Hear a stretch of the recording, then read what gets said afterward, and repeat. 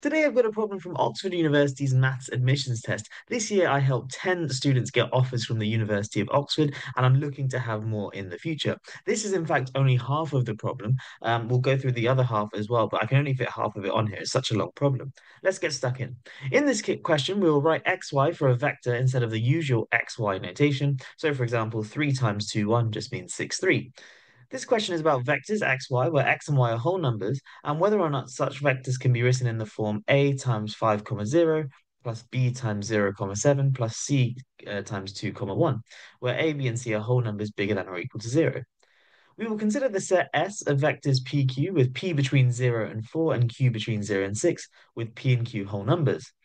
Then by considering the vectors xy minus 2, 1, xy minus 2 times 2, 1, and so on up to xy minus 34 times 2, 1, we will find conditions on x and y that imply xy can be written in the form, uh, this form here, where a, b, and c are whole numbers greater than or equal to 0.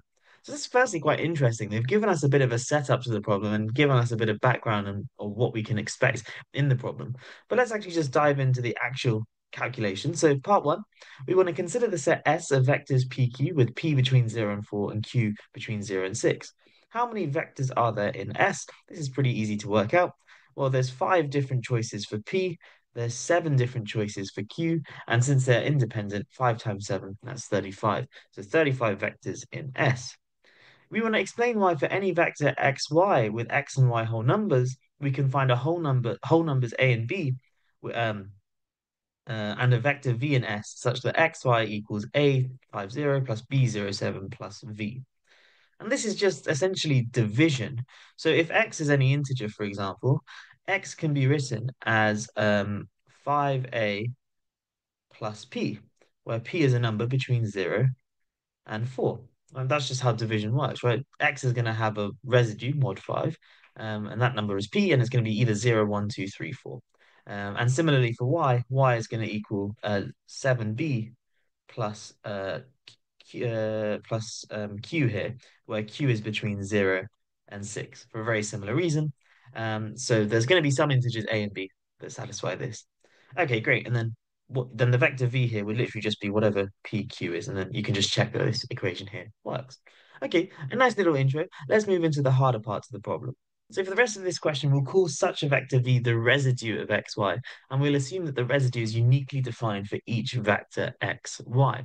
So we know from the previous part we can write any vector in this form, and we're just calling v the residue.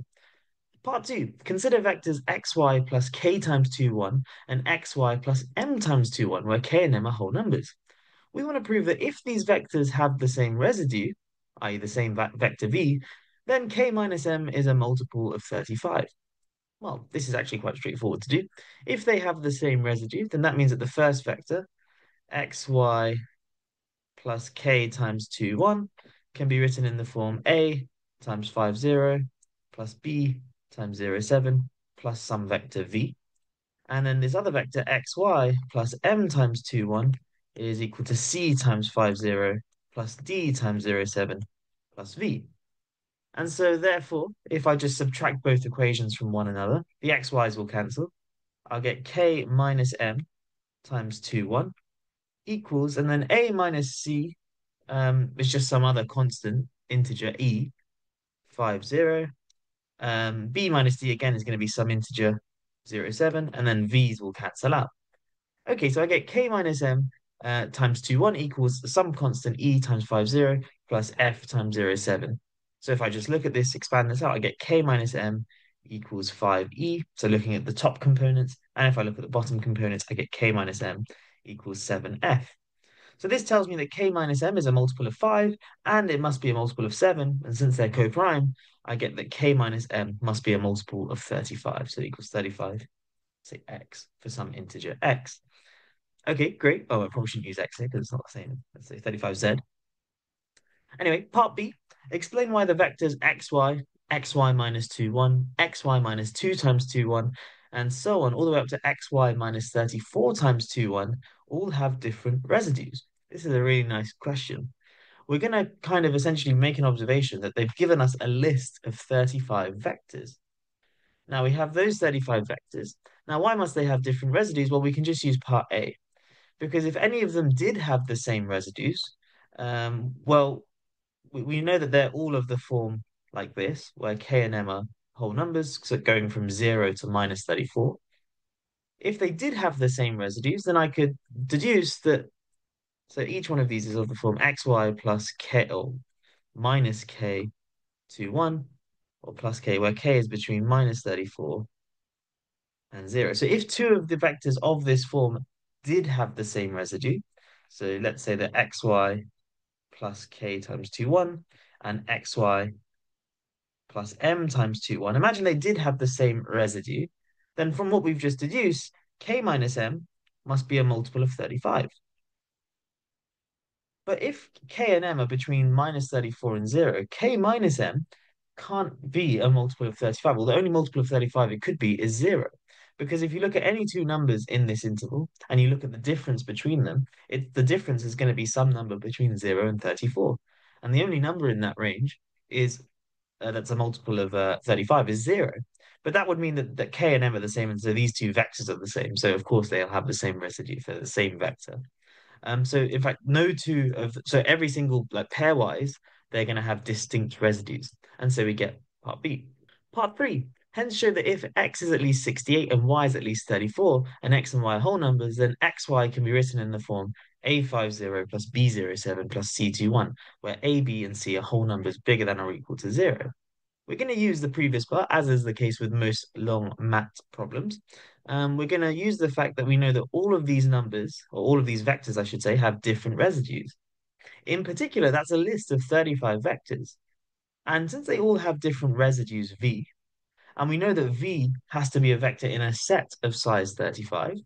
Remember, v here is of the form pq, where p is between 0 and 4, and q is between 6 and 0. And so what we can deduce is therefore there must be one of these vectors here which has residue 0, 0. And we don't know what that vector is, but it's going to be xy minus c times 2, 1, where c here is a positive or non-negative integer. And we know that this is going to equal to a times 5, 0 plus b times 0, 7 plus the vector v, but we've chosen c such that the residue is 0. So plus 0, 0. And of course, that's nothing, so we can ignore that. And now just rearranging this, we get that xy equals a times 5, 0 plus b times 0, 7 plus c times 2, 1, like so. And now you may ask, well, where did we use the fact that x is at least 68 and y is at least 34? Well, it's basically to force a and b here to be non-negative integers. So we know that this vector here is c times 2, 1, and c is at most 34. So this is at most 68, 34. So therefore, these guys must contribute like a positive or non-negative amount to the x and y component. So a and b must be non-negative. Okay, part four, the final part here. A student claims if x and y are whole numbers with x and y positive and x plus y being at least 102, then xy can be written in this form, a50 plus b07 plus c21, where a and b are whole numbers greater than or equal to 0. Is the student's claim correct? Justify your answer. Now, you may think that it is correct, because if you do 68 plus 34, using these numbers here, you get 102. And so any vector that satisfies this will satisfy this. However, here it's a slightly weaker condition because it doesn't insist that x and y, x has to be at least 68 and y has to be at least 34. So that begs the question, what if x or y is a really small number and the other one is just very big to compensate? And you can easily construct a counterexample here. Imagine x is, let's say, 101 and y is just 1. Or maybe I'll go the other way around. X is 1 and y is 101. So if we consider this vector here, now let's try and write this in the form a times 5, 0 plus b times 0, 7 plus c times 2, 1. The issue is if we just look at the top component is 1, so, which is strictly positive. So that means that one of these a or c has to be positive. But the moment one of them becomes positive, let's say a, you're already contributing 5 times a, which is going to be at least 5, because remember, a, b, and c here are positive integers. Similarly, if c is positive, you're going to be contributing at least 2. So one is too small for this. So you're not going to be able to find integers A or positive integers A, B, and C, or non-negative integers A, B, and C that satisfy this. And so the student's claim is false. This is a really interesting problem, and I guess this can easily be extended to some other interesting number theory style problems. But hopefully you have enjoyed. If you have, do give this video a like and do subscribe if you haven't already. Thanks so much for watching. I'll catch you in the next one. Have a great day.